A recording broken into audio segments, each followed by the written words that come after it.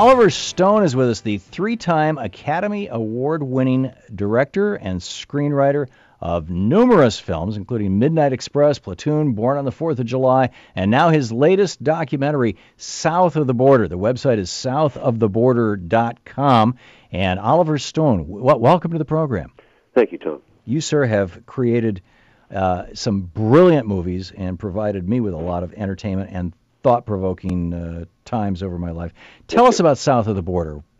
South of the Border was a road trip we took through South America. We had access. Hugo Chavez said, come on down, talk to us, and we did. And he said, don't believe what I'm saying, go out there and see my neighbors. And then we went to 6 other countries, met 7 other presidents, and they told us pretty much a story about change and reform, social reform, transformation in their region, and how the United States was threatening that, and they wanted their independence.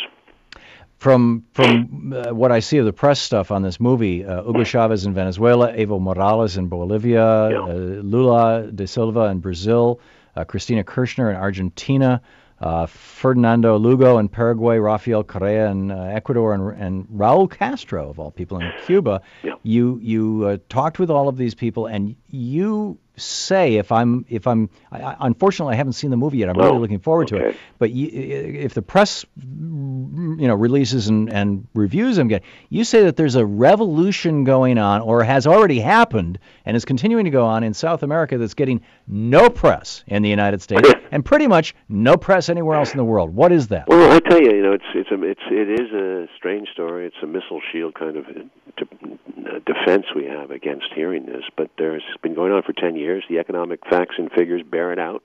The World Bank bears it out. These people, democratically elected, have taken control in their countries, democratically elected, and pushed for change, huge change. I wouldn't say revolution as much as a strong evolution. And they're all facing resistance from their local press. Their local press is worse than Fox News on steroids here. Yeah. Their local press is small. It's owned by private people, television, print, attacking all the time, and that's the story you get outside. And the New York Times and all the so-called liberal media, Washington Post, have been some of the worst offenders against the truth in this matter. Not just the joke stations like Fox News, which completely distort the truth and make fun of it like they keep doing. But the point is, it's even seeped into Europe. Europe is more moderate. I'm going over there to England. We're going to open in 30 countries. I'm going to England and fight the good fight. I think the truth will out eventually. And, these people are all facing democratic elections, and they're always under pressure. These countries, we're talking with Oliver Stone, his new movie, South of the Border, southoftheborder.com. Doc. I know, it's confusing. Yeah, thank you. As in There's a lot of information there, by the way. Yeah, southoftheborder.com. And in arguably, and correct me if I'm wrong on this, but well, in fact, give me a reality check here. Arguably, it seems that these south of the border countries that have become, quote, socialist or democratic socialist, let's say, right, are not that different in terms of governance and fiscal policy, basically taxing the rich and providing a social safety net for the poor, from Norway, Denmark, Sweden, from the Scandinavian countries. And yet, in the Scandinavian countries, there is a right-wing press, but there's nothing like the kind of, just incredibly brutal attacks that these so-called socialists in the southern hemisphere are getting. Right. Is that because in Scandinavia, the populace and the right-wingers and the power brokers have just basically given up, and they've said, okay, the people are with this, and we're not going to pick on it anymore?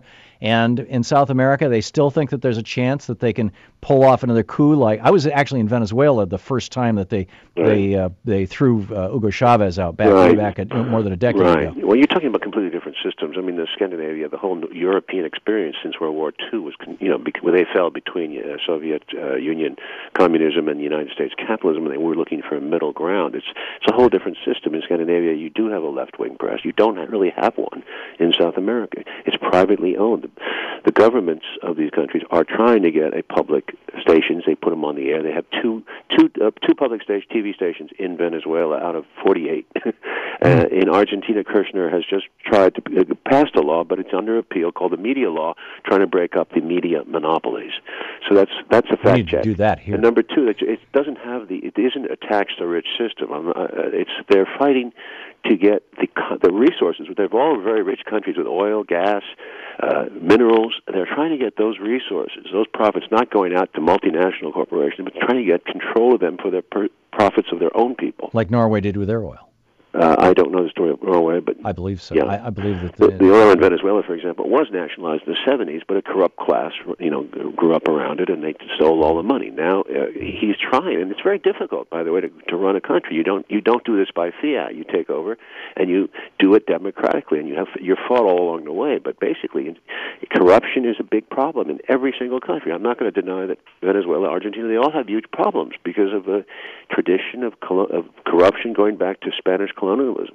Yeah, well, we have a corruption problem here. We sure lobbying. do. And we should look to Latin America because the Argentina economy, the Venezuelan economy, they do have solutions for us where we can move. We are moving anyway into a semi-socialist situation in the United States with this. You can feel it all. You feel it the way the government's moving and putting money into too big to fail stuff. So I think we should be talking with our neighbors and learning together on how to deal with these situations.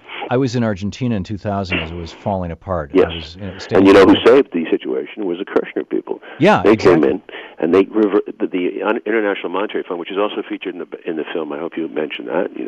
They have been a very negative influence for the last 20 years in South America since Reagan, and now they got rid of them. Most of the $20 billion in loans became $1 billion in loans through the years. Yeah. The Kirchner said no to the IMF, kicked him out. So did Lula in Brazil. And this is a big victory. To what extent is Hugo Chávez's idiosyncratic personality, his multi-hour TV rants,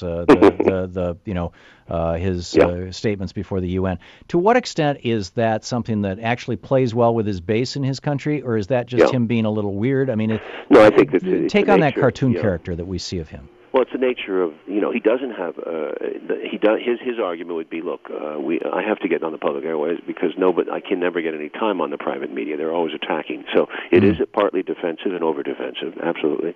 And then number two, his style is definitely macho, and it does offend. I think I keep saying to people, I think if he looked like Woody Allen or Salvador Allende, he'd be much more acceptable in the United States. The fact is that he's a blunt man, and he's an ex-soldier, and he seems like a tough guy, and he is tough, but he's completely democratic. And the third thing, I just correct one little thing you said. Noam Chomsky wrote very beautifully about it, and those people who were at the United Nations that day who saw him speak, he had the longest applause of any international leader when he came to the podium. Oh, yeah. That is to say, he was the most respected. The way the American press pictured this, he's a buffoon, a clown. It's an amazing turnaround of the truth. A quick question. One of our callers earlier, I mentioned you were going to be on the program, and one of our callers said the phrase "the beast" is a recurring theme in many of your movies. Which Can you is? speak to that? What is it? This concept of the beast, the kind of underbelly of society. That was a terminology I used in Nixon, I believe. Yeah. Yeah, the beast. The beast, I forgot where it came from, my imagination. I read about it. The beast is a mechanism inside our system. Call it capitalism, call it social control, call it fear, that drives this country constantly and turns over, and no one can get in its way, whether it's a president or a filmmaker or another country. It seems to be a self-perpetuating mechanism that it devours and is extremely violent. Yeah. We're talking with Oliver Stone, the filmmaker, and his new documentary, South of the Border Doc.com. Oliver Stone, I wish you all the very best on this. Thanks so much for being with us today.